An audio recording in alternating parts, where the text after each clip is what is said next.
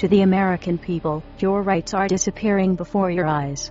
For years, the United States government has been slowly eroding its foundations, allowing the basic ideals that it was founded on to go to the wayside. It has slowly tightened its grip on its people, stripping rights away in the names of safety and security, and we have gone along with it willingly. On December 31, 2011, a bill known as the National Defense Authorization Act, or NDAA, became law. This bill, among other things, allows for the United States to detain anybody indefinitely, without trial, legal counsel, or formal charges. While the government attests that this law does not warrant the detaining of American citizens indefinitely and does not violate the right to due process, the wording of this law is terrifyingly vague. In particular, the NDAA allows for the detention of anyone that commits a belligerent act against the United States.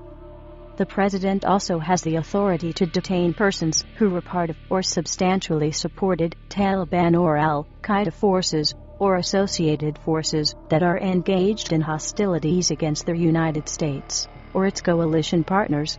The wording of the law does not specify a definition of a belligerent act. There is no definition provided for the term substantial support either.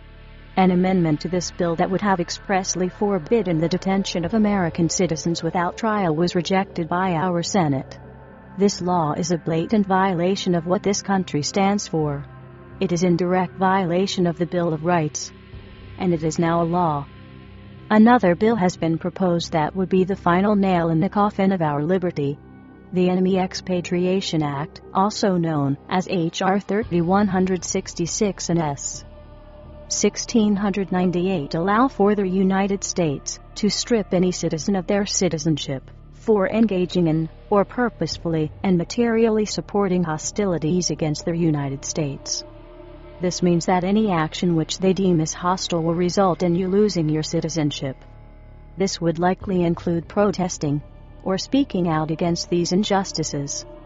You need to be aware of what is going on. You need to understand it for yourself. This is real. This is happening.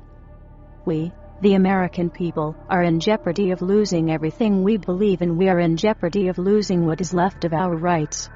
The Constitution and Bill of Rights are being erased before our eyes.